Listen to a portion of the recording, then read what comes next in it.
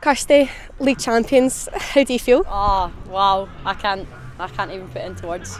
Yeah, dream come true. Every single one of us staff players, we've worked so hard all season, week in, week out. Yeah, wow, just absolutely delighted, buzzing.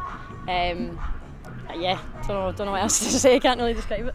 Still a game to go, but to be undefeated and playing against Glasgow City, who are reigning champions, and to do it in front of the home fans as well, that just must be all the more special for you. Yeah, obviously still a game to go, so to do it with still a game to go is incredible, unbelievable, and obviously like Glasgow City have drove the standards in Scotland for women's football for now 14 years, and to be able to stop that this year is just, just amazing, and every single one of us delighted, and obviously we want to go undefeated, so we go again next week, but we've got to enjoy this now, and I'm sure there'll be a few sore heads in the morning anyway. Minds will be aching.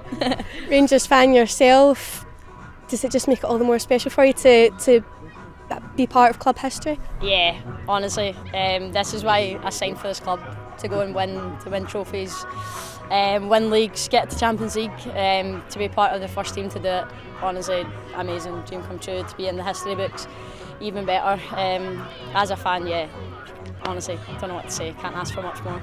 And what were the emotions like when the Brianna was lifting up the trophy in front of the fans? Honestly, those tears, everyone was buzzing. The fans obviously came out in force, which was amazing. It was great to have their backing, and we needed it at times. You know, our backs were against the wall.